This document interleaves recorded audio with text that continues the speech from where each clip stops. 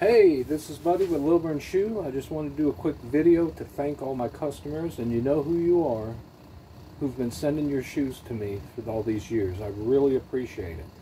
We're going to talk about leg length discrepancy and elevations real quick. The number one question I get when people call or text is what kind of shoe I can elevate. Well, there aren't many shoes that I can't elevate. There are some shoes that you cannot cut the sole on, so you have to kind of add it to the bottom, but those are few and far between.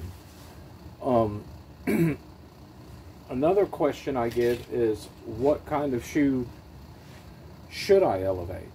And the only answer I have to that is the one that's most comfortable and the one you like to wear.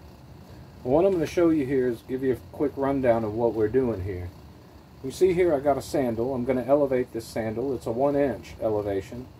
And what I do on these is I actually cut the sole, take the sole off, put the elevation between the bottom and the upper, and then put the original sole back on. That way you still have the original sole on the shoe, and you have the same thing on the bottom of the shoe on both shoes.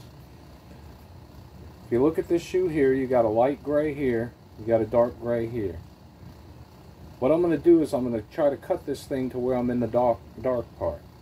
Because when you elevate a shoe, especially if it's a higher elevation, if you cut it where the dark part is, then you can hide the elevation better. Darker colors just hide the elevation better than lighter colors. It's not the case in every shoe, and I'll show you that in just a second. Same thing with this one. Try to cut it kind of along the lines where the contours looks about the same.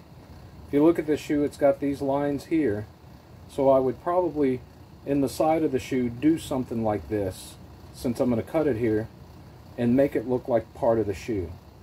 Try to match this kind of thing up here, match all the colors up, and make it look as good as possible.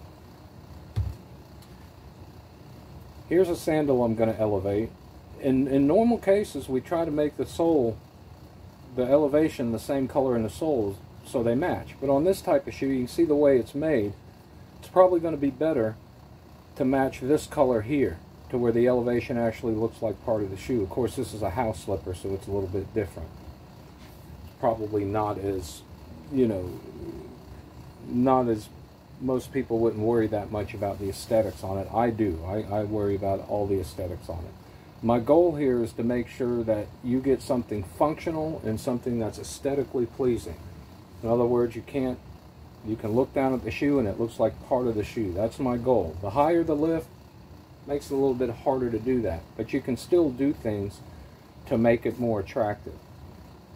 Kind of like if you look close at this shoe, it's got these lines and these contours in them. I'd probably try to put something in the elevation that breaks up the fact that there's an elevation on there, so it looks like part of the shoe. Anyway, again, I just want to thank everybody that's been sending me your shoes. As far as how long it takes, it depends on the post office or how you're mailing it. Of course, there's some time involved there, but once I get the shoe, it shouldn't take me more than a day or two to do them, unless you've got multiple pairs. It may take longer to do 3 or 4 shoes, and they may take a couple of 3 days to do that. But really, most cases, it's a week to 10 days, and you'll get your shoes back. All the information is on my website at lilburnshoe.com, and you can call me. I'm the only guy who touches these shoes. I'm the only one who does them, and if you have any questions about getting your shoe elevated, you can call me at 770-921-4480. You can call me directly. I have all the time to talk to you. Or you can go on my website. If you go on my website at lilburnshoe.com, you can see some of the work. We put some pictures of the shoes up there. It gives you an idea of what we do and how we're doing it. If you've had shoes done with me before and you particularly like something and you want to make sure I do it the exact same way, you need to note that on your order form, because I don't do every shoe the same. Unfortunately, I've forgotten as much as I know when it comes to elevating these shoes. But again, if there's something you like or you didn't like, let us know. Especially if there's something you didn't like. I don't have a problem with someone, the critique. It helps me to do a better job. Please like and share this video. If you know anybody who has a leg length discrepancy or someone who needs this type of work done, I'd be happy to do it for them. And I'd be most appreciative if you would like and share it. Again, it's lilburnshoe.com. The number is 770-921-4480. You can call me at that number, or if you have a question or you have a particular shoe you want to make sure that I can elevate it, and you can actually take a photo of the shoe and text it to me, and I can respond that way. Again, thank you to everybody who's been sending me your shoes. Leg length discrepancies are more prevalent than people think, and it's very important to make them functional and make them aesthetically pleasing. I understand that you're paying for a shoe, and you also have to pay for the elevation on top of that, and I want to make sure you're getting what you pay for and you're getting all the use out of that shoe that you can.